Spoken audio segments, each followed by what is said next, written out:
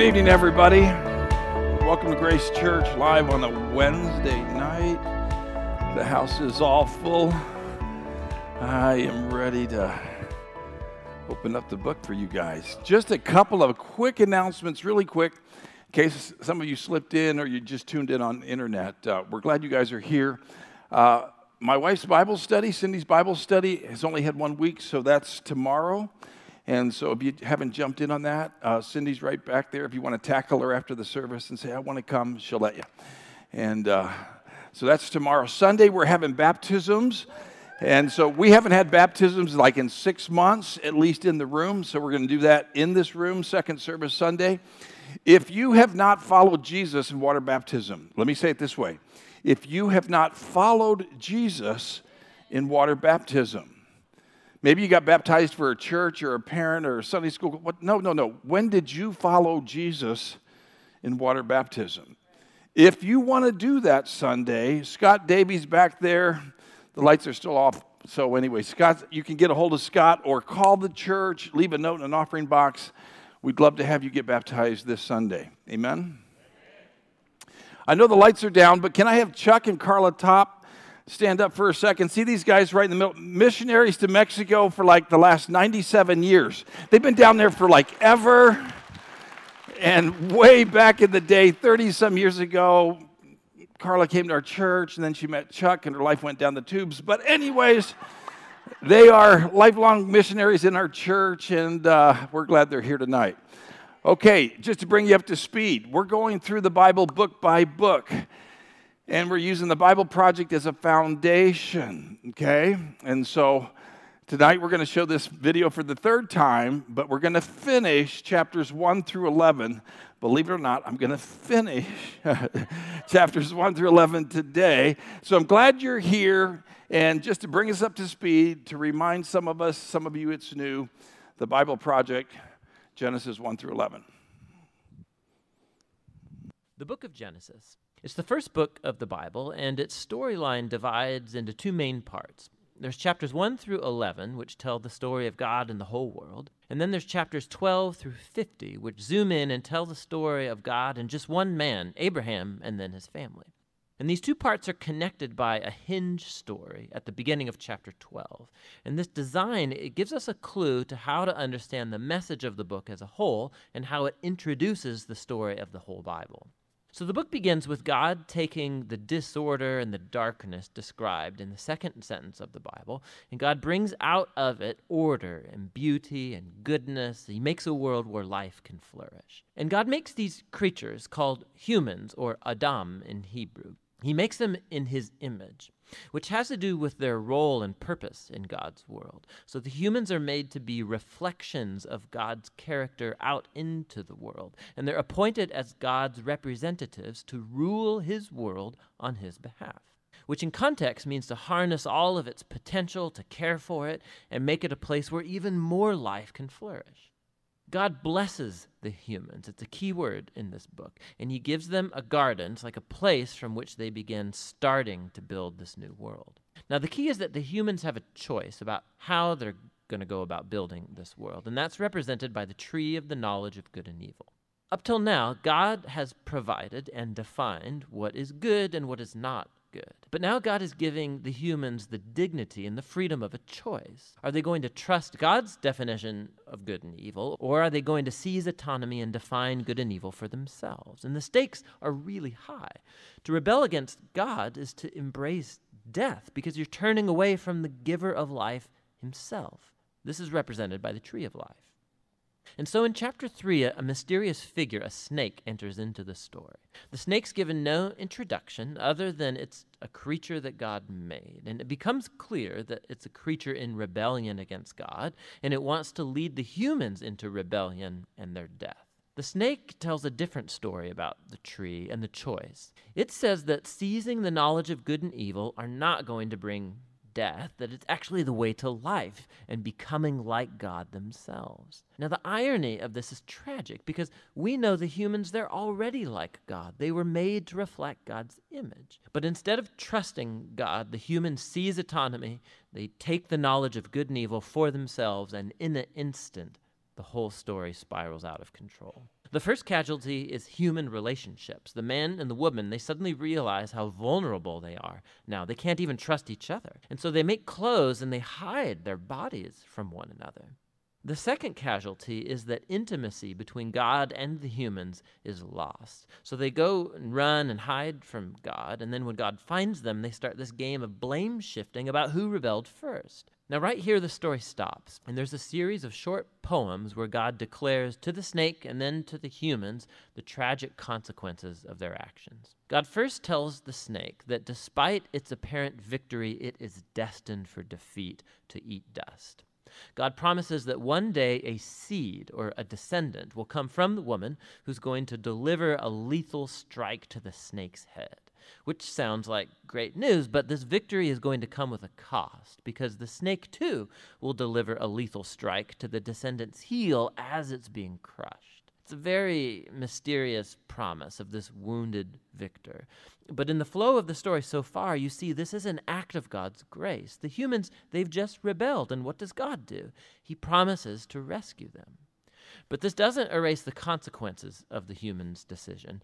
So God informs them that now every aspect of their life together, at home and out in the field, it's going to be fraught with grief and pain because of the rebellion, all leading to their death. From here, the story then spirals downward. Chapters 3 through 11, they trace the widening ripple effect of the rebellion and of human relationships fracturing at every level. So there's a story about two brothers, Cain and Abel. Cain's so jealous of his brother that he wants to murder him. And God warns him not to give in to the temptation, but he does anyway. He murders him in the field. So Cain then goes on to build a city where violence and oppression reign. And this is all epitomized in the story of Lamech. He's the first man in the Bible to have more than one wife. He's accumulating them like property. And then he goes on to sing a short song about how he's more violent and vengeful than Cain ever was. After this, we get an odd story about the sons of God, which could refer to evil angelic beings, or it could refer to ancient kings who claimed that they descended from the gods. And like Lamech, they acquire as many wives as they wanted, and they produce the Nephilim, these great warriors of old. Whichever view is right, the point is that humans are building kingdoms that fill God's world with violence and even more corruption. In response, we're told that God is broken with grief. Humanity is ruining his good world, and they're ruining each other. And so out of a passion to protect the goodness of his world, he washes it clean of humanity's evil with a great flood. But he protects one blameless human, Noah, and his family, and he commissions him as a new Adam. He repeats the divine blessing and commissions him to go out into the world. And so our hopes are really high, but then Noah fails too, and also in a garden. He goes and he plants a vineyard, and he gets drunk out of his mind. And then one of his sons, Ham, does something shameful to his father in the tent. And so here we have our new Adam, naked and ashamed, just like the first, and the downward spiral begins again. It all leads to the foundation of the city of Babylon. The people of ancient Mesopotamia, they come together around this new technology they have, the brick. And they can make cities and towers bigger and faster than anybody's ever done before. And they want to build a new kind of tower that will reach up to the gods, and they will make a great name for themselves. It's an image of human rebellion and arrogance. It's the garden rebellion now writ large. And so God humbles their pride and scatters them. Now, this is a diverse group of stories, but you can see they're all exploring the same basic point. God keeps giving humans the chance to do the right thing with his world, and humans keep ruining it. These stories are making a claim that we live in a good world that we have turned bad, that we've all chosen to define good and evil for ourselves, and so we all contribute to this world of broken relationships, leading to conflict and violence and ultimately death. But there's hope. God promised that one day a descendant would come, the wounded victor who will defeat evil at its source. And so despite humanity's evil, God is determined to bless and rescue his world. And so the big question, of course, is what is God going to do? And the next story, The Hinge, offers the answer. But for now, that's what Genesis 1 through 11 is all about. Amen. Take your Bibles, Hebrews chapter 11 tonight. Hebrews chapter 11 and verse 1. I'm about to perform a miracle if you're Pastor Bill. And I have to preach in one sermon a third of human history and cover Genesis chapter 4 through 11. So this service is going to go on for 6 hours. Or I'm going to talk really, really fast. Hebrews chapter 11, verse 1. Are you guys there? Okay. I know the lights are coming on, but pay attention to your Bibles. Hebrews 11, verse 1. Now faith is the substance. It's the realization of things hoped for. The evidence, the confidence of things not seen. For by it the elders obtained a good testimony. Now, if you don't know anything about the Bible, if you don't know anything, right there is in verse 2, you would want to be one of the elders. You'd want to be one of the people that obtain a good testimony because of faith. Hebrews 11 is what we call the hall of faith. You take the people in the Old Testament, and so the writer of Hebrews is going back and he's pulling out some people from the Old Testament. And if there's a chapter you would want to be in, it would be this one. Amen? So you'd have to be a man or a woman of faith. But now wait, what does it mean to be a man or woman of faith? Well, the definition right there in verse 1, faith is the substance, it's the realization of things hoped for. It's the evidence or the confidence of things not seen. If I said it this way, physically, you see things with your eye. And so when you see things with your eye, you can understand pretty much what you're looking at. I really believe the chair is there because I see it with my eye. I don't know for sure, but then I go over and say, yeah, the chair is really there. My eye is doing that physical thing that I know. That faith is the eye that sees things spiritually. You see things with the eye of faith. Now, where we get confused sometimes, we think, well, you mean you're just going to believe it? No, we're not going to throw reason away. Reason's important, but faith is different than reason. It's like if I came to you and said, this Bible is the most produced, longest bestseller of all books ever, and you would all go, amen. I can prove that statistically. That would be reason. This is the number one book, period. Can I hear an amen?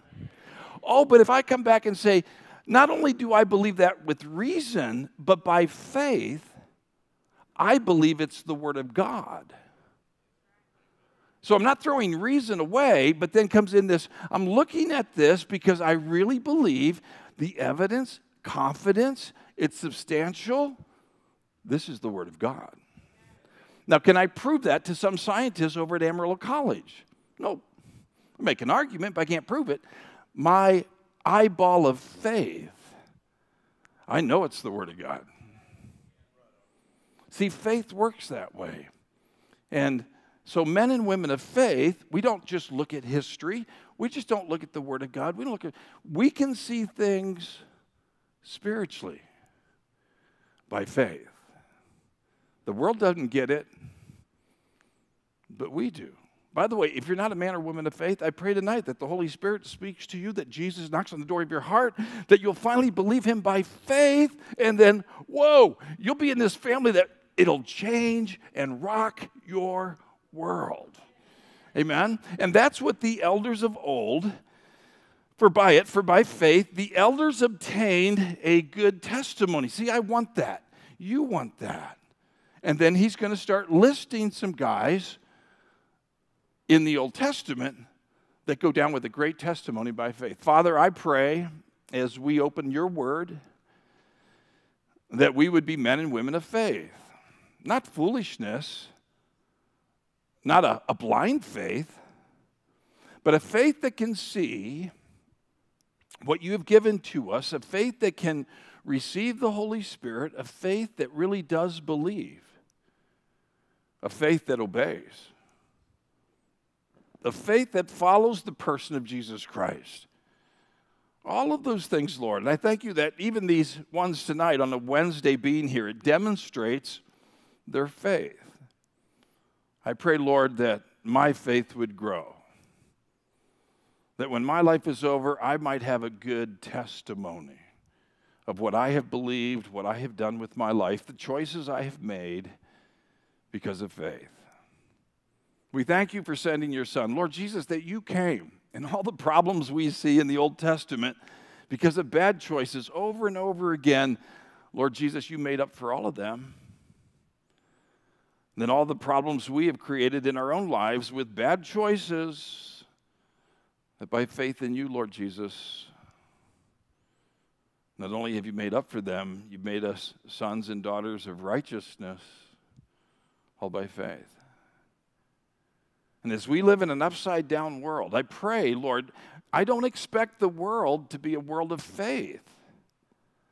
But as your believers, Lord, children of Jesus Christ, children of God the Father, I pray we might be people of faith with a good testimony when everything around us has fallen apart. That's my prayer. We welcome you tonight, Lord Jesus, to this place. I thank you for the guys that are online and on radio, Lord. I thank you for visitors in the room. Thank you for Chuck and Carla's faithfulness to you in Mexico all these years. But now, right now, that you would send the Holy Spirit, Lord, to fill all of us, that we might see some things that we need to do by faith as we follow Jesus. That's my prayer, and that the Lord Jesus receive all the honor, all the glory, and God's people would say, so, if you're tracking with me, we want to be men and women of faith. We want to follow the Lord Jesus. And these guys in the Old Testament, they had a good testimony that did that. The number one guy listed right here, verse 4, by faith, Abel offered to God a more excellent sacrifice. By faith, he did that. He offered a more excellent sacrifice than his brother Cain, through which he obtained witness that he was righteous, God testifying of his gifts, and through it, he being dead, still speaks. While the first guy that's listed in the Hall of Faith is Abel. And what he did was so faithful, God would brag about it thousands of years after he died. Before you say, well, hey, where did it get him? He just got killed by his brother. No. He's the one. And God is still bragging. God is still testifying what Abel did by faith. Can I hear an amen for faith? See, what you don't know, your acts of faith, your obedience by faith, when you listen to God, even when it doesn't make sense, goes on into eternity. Do you see that? You say, well, where'd that story come from? Well, I'm glad you asked, because that's where we left off in the book of Genesis. That's one thing I want to show you, how Genesis, how the Old Testament ties into the New Testament. You can't understand the new without the old. You can't understand the old without the new. It's all one book about Jesus. In case you're wondering, the whole book's about Jesus. So going way, way back to the beginning, we get to chapter 4. We went through chapters 1, 2, and 3. Hang on. Chapter 4, verse 1. Now, Adam knew Eve, his wife, and she conceived and bore Cain. And she said, I have acquired a man from the Lord. The name Cain actually means acquire. And so, a lot of times when we have our first child, and we think, woohoo, what a blessing, what a blessing. Then you find out, well, it's not a blessing after all.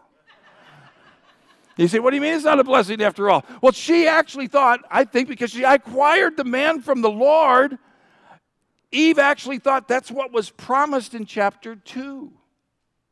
Or chapter 3, excuse me. She thought, okay, the promise one is here. So let's just call him Cain, acquired one. Yes.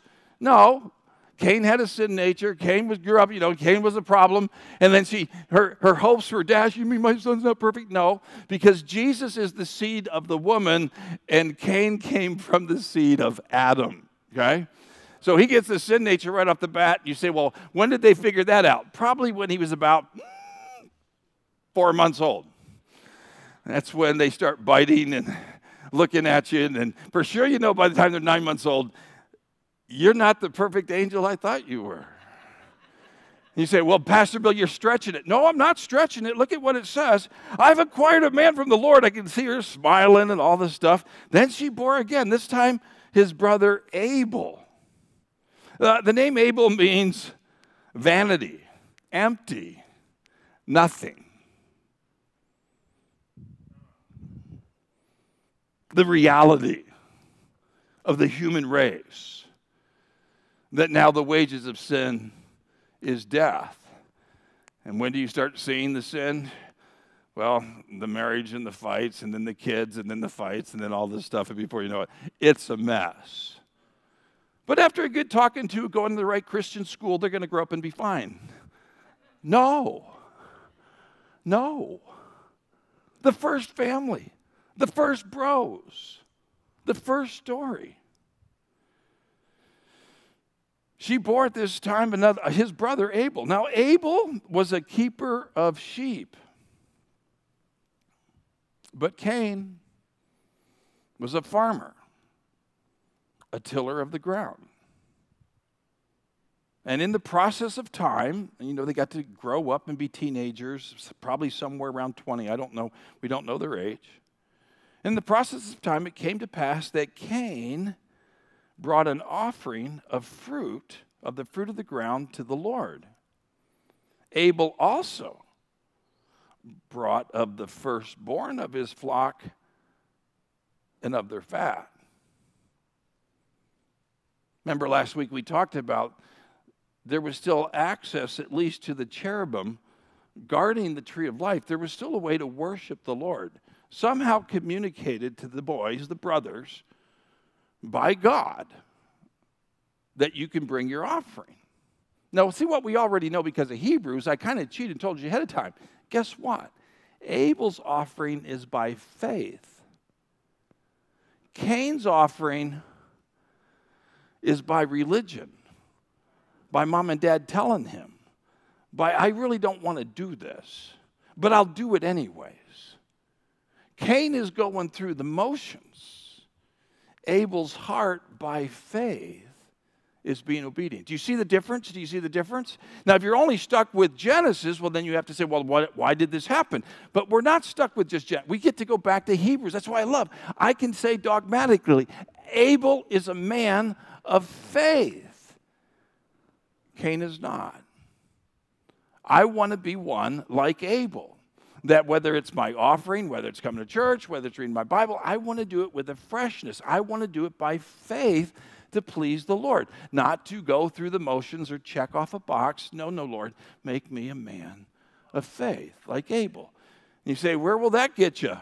Killed. And that's going to get everybody mad at you. So it gets him in the Hall of Records, in the Hall of Faith in chapter 11. But we already know, so Cain just brings this offering of the fruit of the ground, nothing special about that, he just brought it. But Abel also brought the firstborn of his flock and of their fat. It seems like there's an extra there. And I know there's a whole argument about the fruit of the ground or, the killing of livestock, but I know dogmatically Abel did it by faith, Cain did it by the flesh.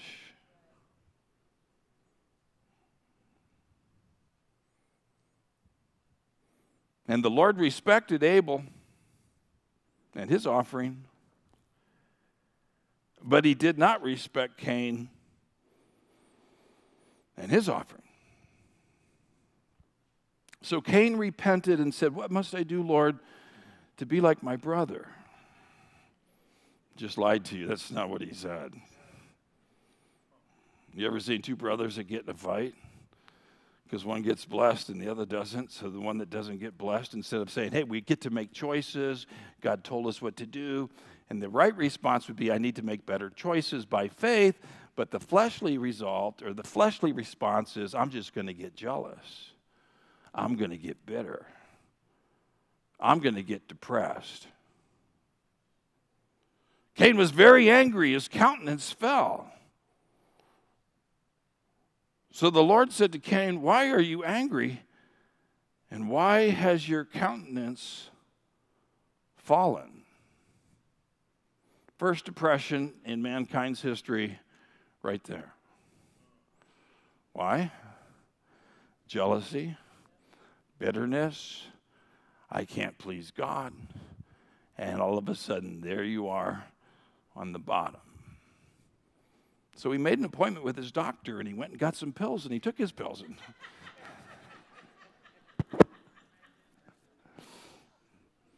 There is a place for doctors.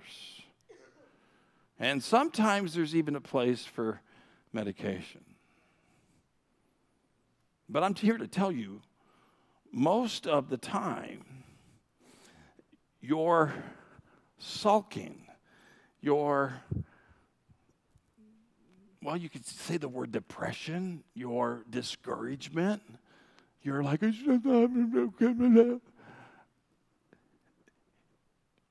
you reap what you sow. And the good part about being a man or woman of faith is that you can recognize that. And what Cain actually should have done was like, go back and tell me again what you expect with an offering, right? What Cain should have done is said, okay, Lord, I really want to be, Spirit-filled on top of everything. So tell me, how can I fix this? That's what Cain, but he doesn't do that. So God shows up and he says, hey, how come you're so down in the dumps? Why is your countenance falling? You're moping around. And then God said this. God said this personally to Cain. If you do well, will your be accepted? Will you not be accepted? Excuse me. If you do well, in other words, you get to make choices. So don't compare yourself. Hey, Cain, just do better. If you do well by faith, like your brother did, will you not be accepted? And if you do not do well, sin lies at the door. And sin's desire, its desire is for you. But you should rule over it. That's God talking to Cain. Cain, you're all down in the dumps. Hey, you know what? If you'll just do better, if you'll be a man of faith, if you'll listen to me, it'll be great. But if you don't, it's like sin's over here. You want to be lifted up or you want to be eaten up. It's like sin is personified there. It's just right at the door. By the way, don't go to the door. You can't beat it. You can't beat it. And God is counseling him. Hey, let's do it. Do-over. Aren't you glad God is a God of do-overs? He's like a God of second chance. And that's actually, this is at the very beginning of our Bibles. And wouldn't it be great if Cain would have said, I repent, I need Jesus, fill me with the Holy Spirit. There's not much of a Bible yet, but help me to understand it. I'll go and repent to you, Lord, and make up with my brother because I've been giving him dirty looks for like 3 days now, and mom's all worried and she's in her prayer closet. Okay, you're right, God, you're right.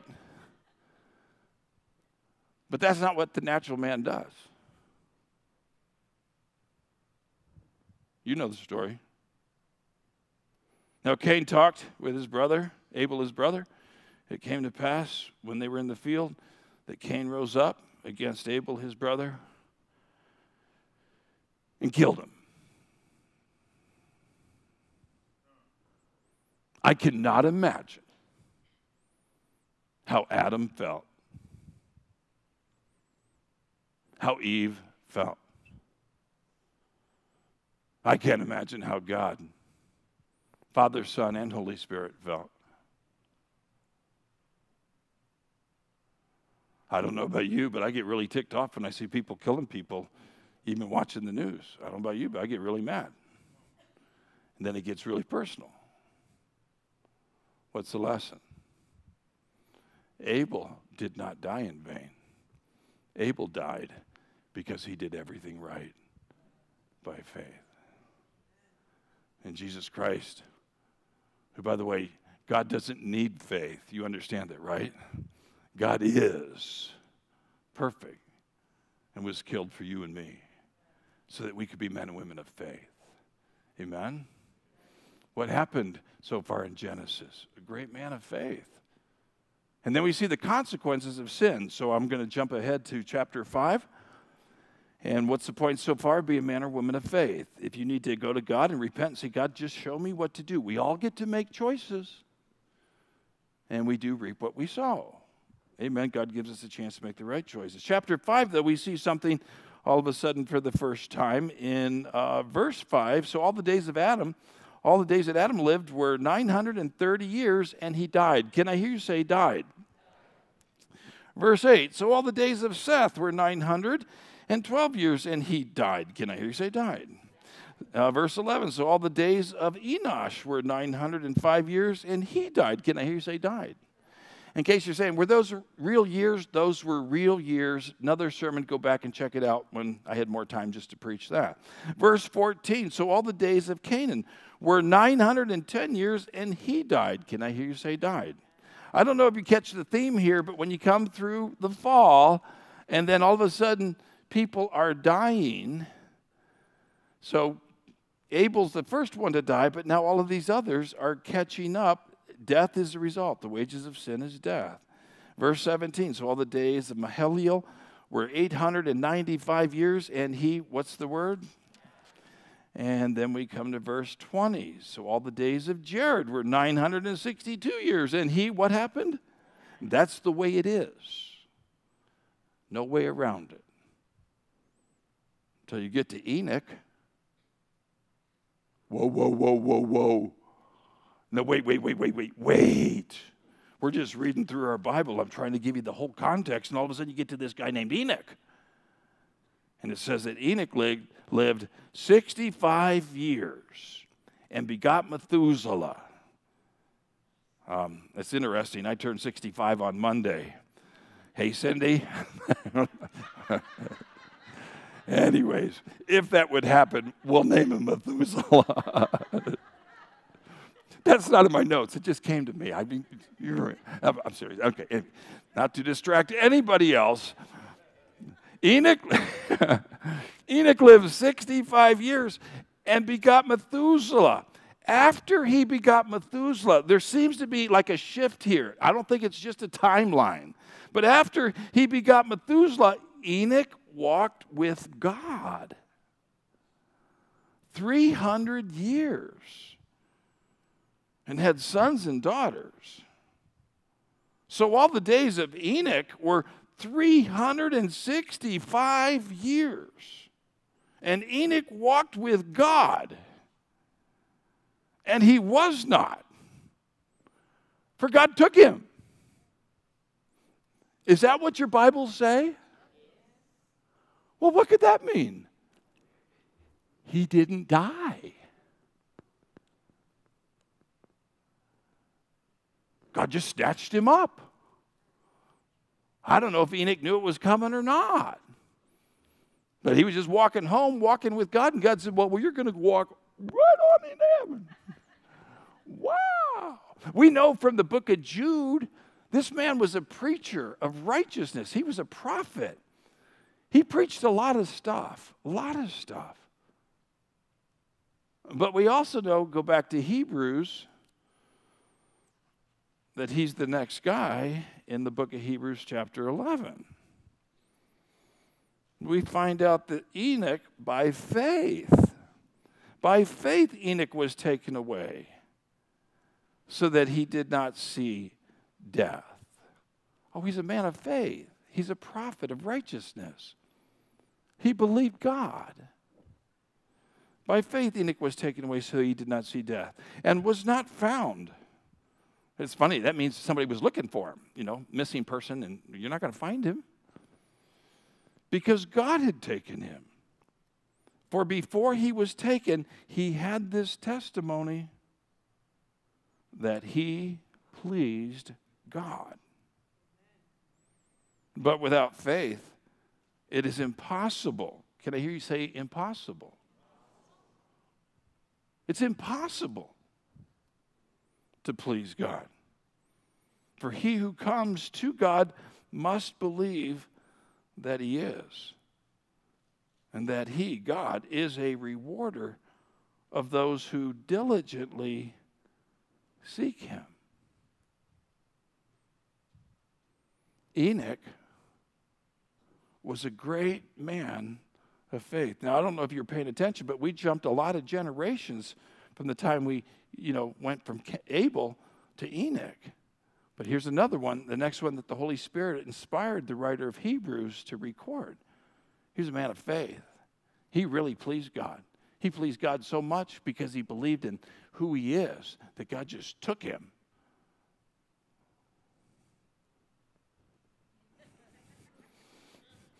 We're in the middle of Rosh Hashanah right now. I want to be a man of faith in the Lord Jesus Christ. Rosh Hashanah ends on Sunday. I hope I get to preach 2 sermons on Sunday. I hope 10,000 people get saved here and on the internet, and that God just says, and he was not. We took him. We raptured them. The ones that truly believe in Jesus Christ. The ones that please God by believing in his Son. Not that we are perfect. He is perfect. In him we are righteous. And there will be a day. Boom. Boom. You say you don't believe it. I believe it more now than I've ever believed it. Why? Woo! I'll get to that in a few moments. But you got that from Enoch? You bet I got that from Enoch. He's the first type of a rapture. Can I hear it, amen?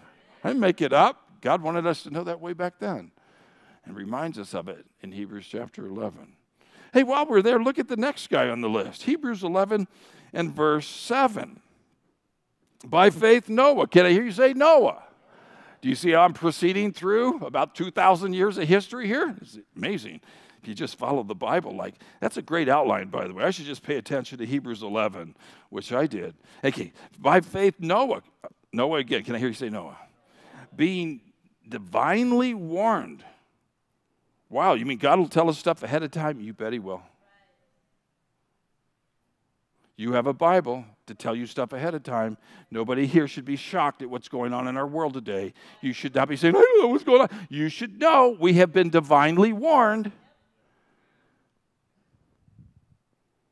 Being divinely warned of things not yet seen. Now, technically for him, it never rained. But judgment's coming. Judgment's going to wipe out the world. You understand that's in our future for the world. That by faith, being divinely warned of things not yet seen, moved with godly fear, reference, prepared an ark for the saving of his household. Took him over 100 years, by the way. 100 years.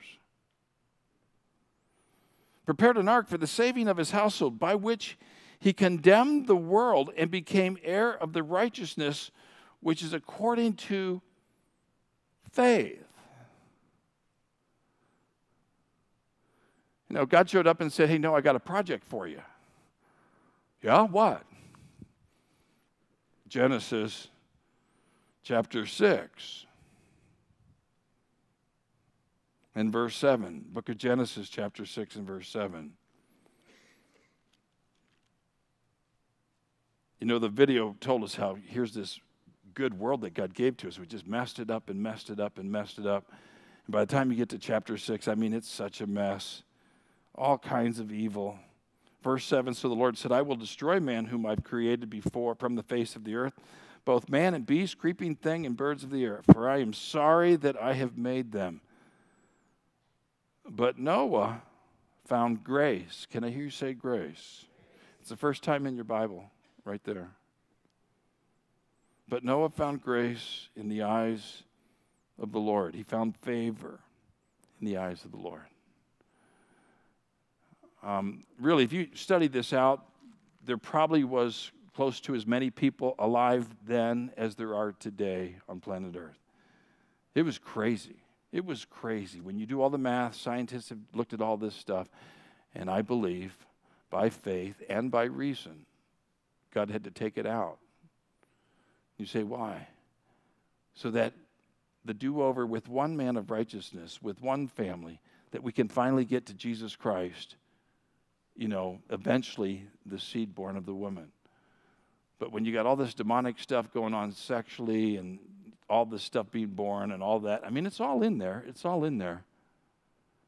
If we don't wipe it out and start with the one man of faith, well, then none of us would be here. This is the genealogy of Noah. Noah was a just man, perfect in his generation. He was blameless. Noah walked with God.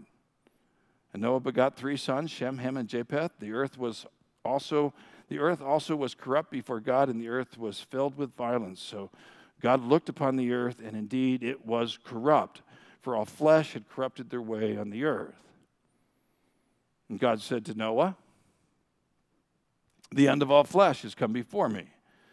The earth is filled with violence through them. Behold, I will destroy them with the earth. Make yourself an ark. Make yourself an ark of gopher wood. Make rooms in the ark and cover it inside and outside with pitch.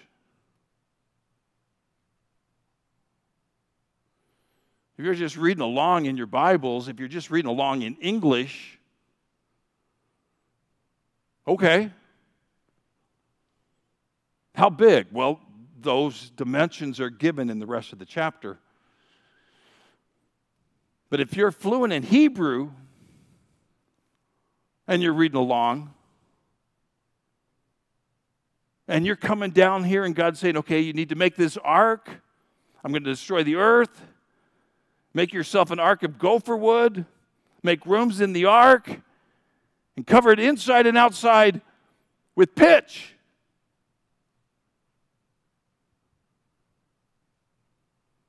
Well, you mean like tar, right? Like oil, inside and outside wood. You're going to waterproof it. Well, that's true. But the word used there for pitch, listen, gopher, 71 times in the Bible, that word is used for atonement. Atonement. 8 times, that word is used for ransom. 2 times, that word is used for sanctification. 7 times, that word is used for purge. 4 times, that word is used for reconciliation. 3 times, that word is used for forgiveness. 1 time, that word is used for tar or pitch. Now, if you're a Bible student, if you're doing a word study, you're going like, what? And it was covered inside and outside with tar, pitch. Matter of fact, Rockefeller, when he saw that word way back in the day, he thought there must be oil in the Middle East. That is true. And he started drilling because of that verse in the Bible. Woo! You can get rich off a verse. But he should have dug down a little bit and realized that that word, yes, it means waterproof. Yes, it means tar, but it means atonement. It means reconciliation. It means forgiveness. It means I'm going to save you inside and out. Well, what's that mean? Get in the boat. Get into Christ. Get on the ark because it's coming. He's atonement. He's forgiveness. He will purge it. He paid the price. He is salvation. Matter of fact, we could say good ship salvation. Jesus Christ, because the rest is all going to die. And men of faith, women of faith, will spend 100 years getting ready for atonement, for salvation, for forgiveness, for redemption. In gopher wood, covered with tar, inside and out. That'll look silly to the world that's trying to solve all its problems in the economy and who's going to win the election and get in the ship of Jesus Christ. Get in the ark. What should we be doing? Telling other people to get in with us. He was a preacher of righteousness. And they just thought he was crazy. It never rained before. You crazy old man. Look at that boat, the size of a football field.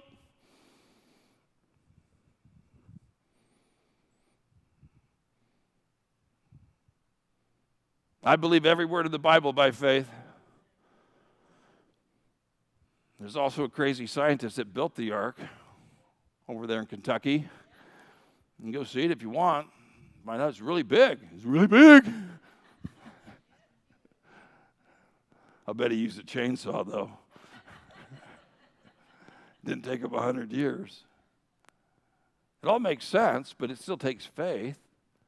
God to give you the faith to realize the world was judged. By the way, the same faith will realize the world is still going to be judged. And we need a Savior with pitch, atonement, salvation, forgiveness, reconciliation, Kofer. That's what we need. And men and women of faith can see that, just like Noah, while everybody else is laughing at us.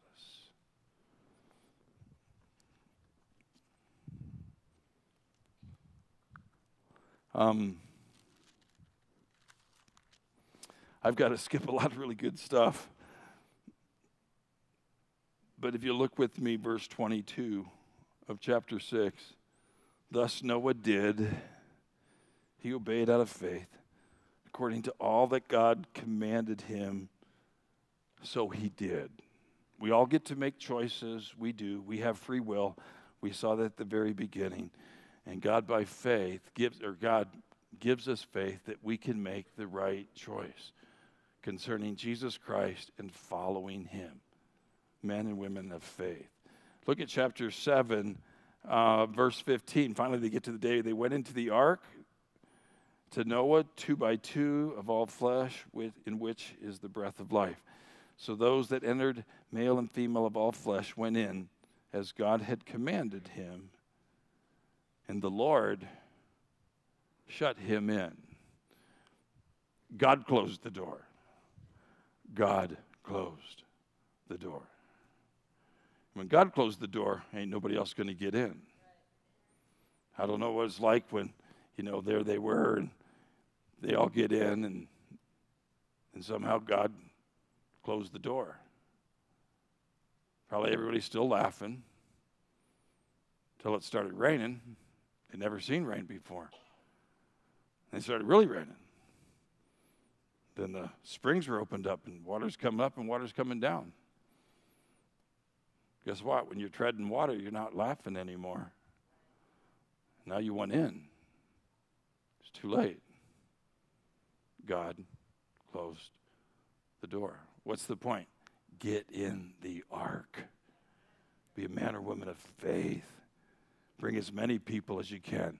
I'm so thankful that he saved his family, his household. And that door's still open. That door's still open. For a little bit longer. It's going to close. We go into another whole dimension. Then that door in the tribulation will be open. Different deal. And then that door will be closed. And God's going to bring his kingdom. And then that door gets closed. Then we're at the end of eternity. Woo! Yes, Lord, yes, Lord, yes, Lord. You say, well, what do you think about all this stuff? It's really scary. No. Hey, listen, I'm already in the ark. I'm already in. I'm not on the outside hoping to get. I'm already in. You're in? Yeah. God didn't close the door yet, but I'm in. It's kind of like when you're going to miss your flight or whatever, and you're running down, and you finally get on, and you get in your seat, go, oh, I'm in. And then when they close the door, that's okay. I'm in. Guys, we're in. That's why you can read right there. God shut the door, but chapter 8, verse 1. Then God remembered Noah and every living thing and all the animals that were with him in the ark. This is when everybody's dying, everything's going under, and all the stuff at the end of chapter 7. But God remembered Noah. Listen, here's the point. If you're in, problem solved. And so I'm still concerned about all this stuff going outside the ark. I'm still concerned. I'm still a citizen. I still need to represent. I'm still trying to get people in the ark. That's all true, but I'm in. I'm in. I don't bury my head in the sand and say, well, I'm not. No, but I'm in. Now I'm concerned about everybody else that's still outside the ark. And guys, it's going to get bad. It's going to get really bad. No, tell us, Pastor Bill, when it gets good. Enoch is good. Being in the ark is good. But watching the flood come, maybe hearing the people banging on the outside the ark, all that's not good.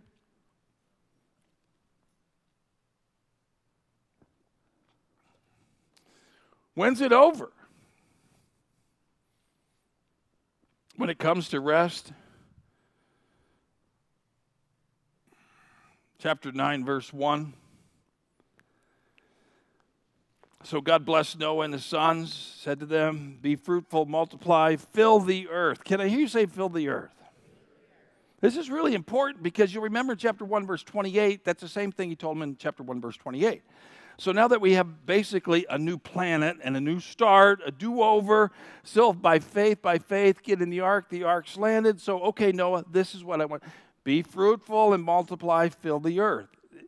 Is that hard to understand? Does everybody get that? I mean, when I say be fruitful, multiply, and fill the earth, you would think, okay, got it. By the way, in chapter 9, we got the covenant so everybody can be reminded, the rainbow and all of that. Can I hear an amen for the rainbow? You say, I don't believe the Bible. Check it out. And you say, no. I'm telling you, every time I see a rainbow, I say, my Bible's true. The world doesn't say that. I think they say, what a beautiful light refraction, whatever. No, what a beautiful sign from God. Be a man or woman of faith. So you got this whole new do-over, very, very simple instructions, be fruitful, multiply, fill the earth. But then as I read on, chapter 11, that's God's command, that's God's instruction to Noah. But by the time you get to chapter 11, I'm going to say, okay, you got man's ambition, you actually have man's disobedience. He said, fill the earth. Now the whole earth had one language and one speech. Literally, that's one lip. And it came to pass as they journeyed from the east that they found a plain in the land of Shinar, and they dwelt there. Then they said to one another, come, let us. Can I hear you say, let us? Come, let us make bricks and bake them thoroughly. They had brick for stone, and they had asphalt for mortar. And they said, come, let us. Can I hear you say, let us?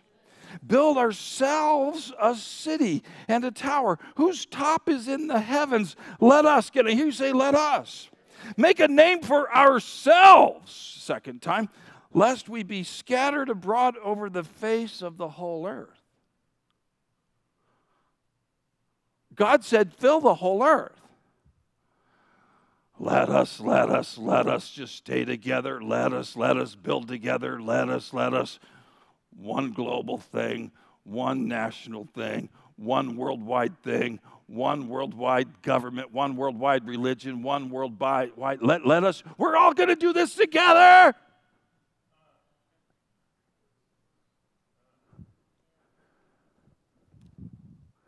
God knew what he was saying when he said, fill the earth. Everybody got together. We don't have to listen to God. Let's do this ourselves. We can build this thing together, make a name for ourselves. We can do it. Forget God. Let us. And I'm here to tell you the world is saying that today.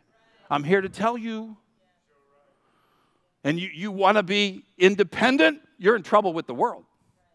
I'm not talking our country, I'm talking the world. Because they want a one world government, a one world leader, a one world economy, a one world. That's what it is.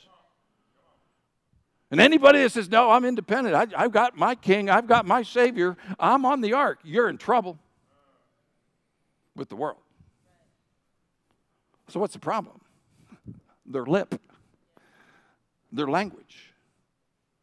Because God gave the command, they have their own ambition, they are disobedient, and then God does the inspection, verse 5. But the Lord came down. I actually think, my interpretation, the Lord came down. I think that's Jesus Christ, the pre-incarnate appearance of Jesus Christ, right there. But the Lord came down to see the city and the tower which the sons of men had built. They're so proud of it. And look, you guys, you think you can do whatever you want to do. And you think that, by your might and your power and one world, whatever. So God gives his correction.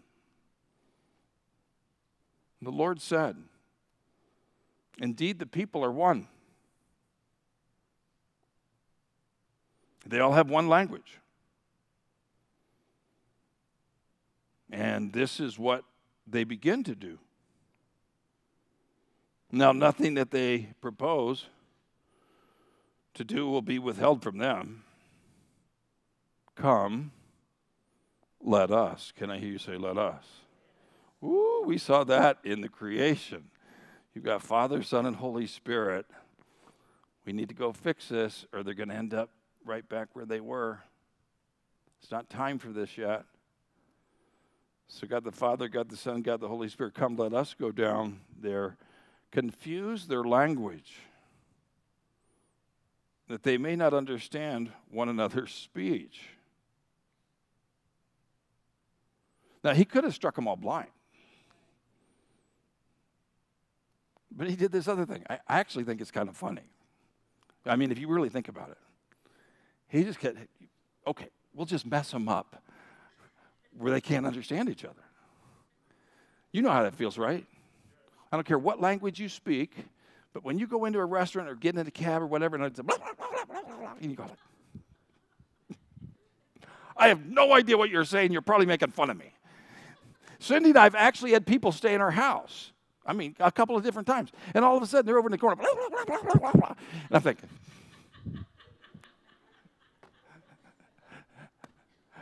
I know somehow they're dogging us. I just think it's funny that God said, okay, let's just mess with their computer up here and reprogram it. And everybody's going, oh, really? And nobody's got a clue what anybody else is saying.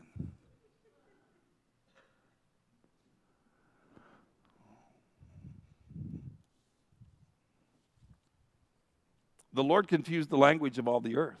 The division of languages is a fascinating subject. Modern linguists know that man did not invent language any more than man invented his circulatory or nervous system. Most modern linguists believe language is so unique that the only way they can explain it apart from God is to say that it was part of a unique evolutionary process.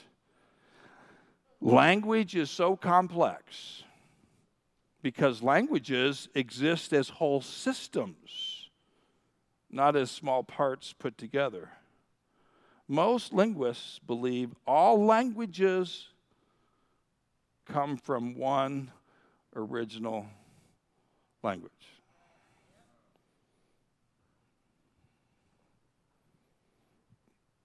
So God said, let's just mess them up. Not wipe them out, just mess them up, that they may not understand one another's speech. So the Lord scattered them abroad from there over the face of all the earth. See, God will still get what he intended done. And so whoever spoke went there, and whoever went, they went there, and so they all had to go out because they couldn't understand anybody else. So the Lord scattered them abroad from there over the face of the earth, and they ceased building the city. Of course they did. Brilliant, Lord. This is brilliant. Therefore, the name of it is called Babel. That's where we get Babylon. It means confusion. Because there the Lord confused the language of all the earth. And from there the Lord scattered them abroad over the face of all the earth. Okay, we can either do it the easy way or the hard way. You guys have chosen the hard way, so you won't understand each other.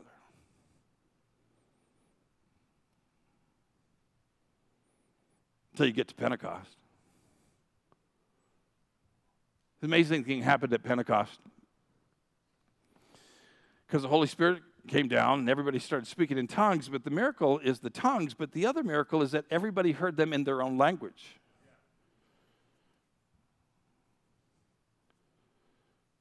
How'd you do that, God? No problem for God.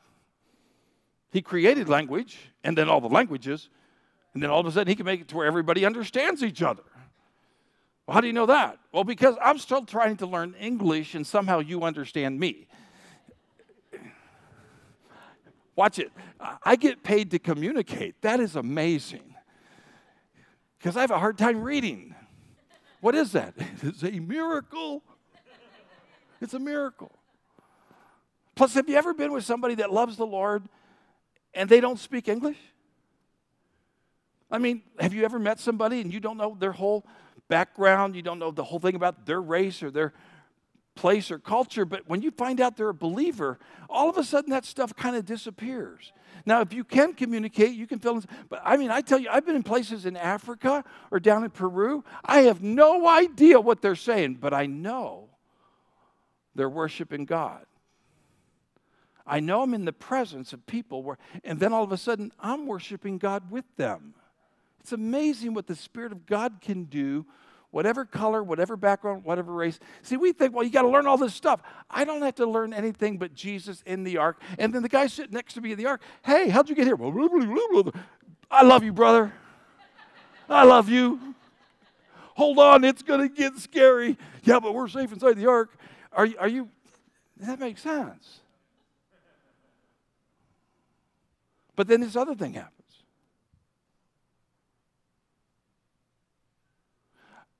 Up until the baby boomer generation, nobody has spoken the same language until this generation. And for the first time since the Tower of Babel, we speak one language: mathematics. And because of mathematics,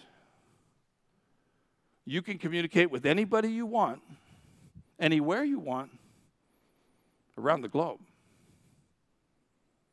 By the way, because of the UN, they came back in 1946, I believe.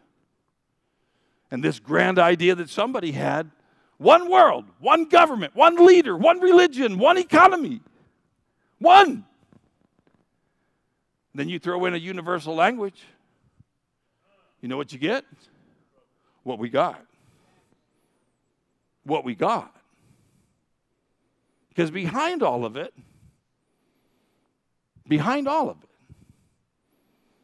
you've got somebody. And you've got forces. And I'm telling you, we are living in that time where that one, let us. And in case you're saying, no, I got me an ark, well, then you're the enemy. So I'm still trying to get people in the ark with me. But when I watch the world going crazy, and I look at my Bible, isn't it the way it's supposed to be? Just before we're out of here, get in the ark. And the same God that came down and took care of Babylon, will be the same God that comes down and takes care of this new world order that's all being put together. And you need to know that Enoch prophesied about that in Jude chapter 1, verse 14. What are you saying? Be a man or woman of faith. Yeah, but did you see everything going on? I'm afraid you're not seeing what's really going on. Did you know one of the biggest stories in the history of the last 30 years happened this week? You got Joel Rosenberg, you got Skip Heitzig, you got over there in Israel, you got a peace treaty that is like off the chart. You say, what does that mean? I don't know, but we should be paying attention to it. That's good for Israel, but we don't even hear a blip about that. Why? Because everybody's trying to be one world this, one religion this, and if you don't agree, get in the ark. Get in the ark. Why? Because we're close. When? We're in the middle of Rosh Hashanah, Feast of Trumpets. I think somebody might be warming up. What if you're wrong? Well, then we're just closer than we were before. I'm not naming dates or anything. I'm just saying, what do you think it's supposed to look like right before the flood happens? Get in the ark. You say, I'm in the ark. Okay. Then get others that you can use your cell phone. Get others to get in the ark with us. And now, I also understand I got a civic duty. There's things I care greatly about. So, different subject. But overall, men and women of faith that understand what it is to be that understand what it is to be Enoch, that understand what it is to be Noah, to understand what it is when Jesus Christ comes back and confuses everything. Amen? Hey, I did it. Yes. No, I should say the Lord did it and gave me grace. And so, if in case he doesn't come, our plan is to be in John chapter 1 this Sunday. And if he tarries, we'll be in Genesis chapter 12 for the second half of Genesis as we go book by book. Amen? Father, we thank you for your word tonight and that it's all tied together, Lord. And so I thank you we can go back and study things from thousands of years ago, but see how they should look in our lives today. I'm just grateful that the person of Jesus Christ, our atonement, our salvation, our forgiveness, Lord, our reconciliation, I'm thankful that we can get in him. And in him, Lord, safe, sealed, delivered. And pray that, Lord, you would bring others in as well. If there's anyone here, anybody listening or watching, I pray that you would yield to the Holy Spirit, that you would yield to that person of Jesus Christ, that you would be a man and a woman of faith, taking that first step toward Christ. Get in the ark. The rest of us, Lord, that we be witnesses out there sharing the good news, and you're taking us to a whole new world, so to speak, a whole new heaven, a whole new dimension, and I'm excited about that. And yet I pray for our country, Lord. I pray for our friends. I pray for our family. I pray for our president and leaders, our mayor here in Amarillo. I pray, Lord, and I pray that we would be a great and good testimony of someone that just keeps working by faith, waiting for that trumpet to sound. So even so, come, Lord Jesus, would be my prayer. Lord, it's Rosh Hashanah. Please come. It's in his name, and God's people would say, love you guys.